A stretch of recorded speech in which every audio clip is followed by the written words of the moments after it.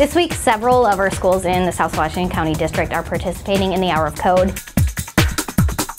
This year we've really invested time and energy into it. We've had teachers getting trained through code.org and getting curriculum through them and really trying to embed that into what we already teach.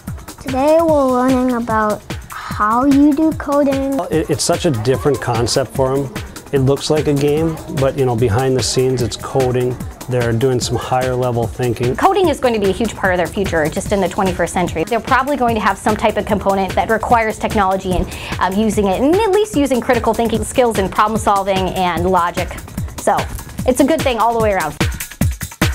Because it's so huge and so big of names behind it, the kids are excited. Sometimes they see some of the stars that are coding some of their commercials. We're really trying to emphasize getting girls and everybody involved with this. And girls in particular, because there aren't as many girls out there in the workforce that are choosing to do computer science.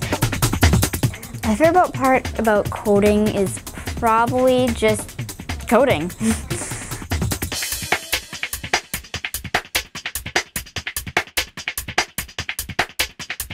It's rewarding when I see different students succeeding at something, maybe computers wasn't their thing, and all of a sudden this is kind of neat. It's almost like a game. They catch on. That's pretty cool. I think coding's cool because you can make it do whatever you want.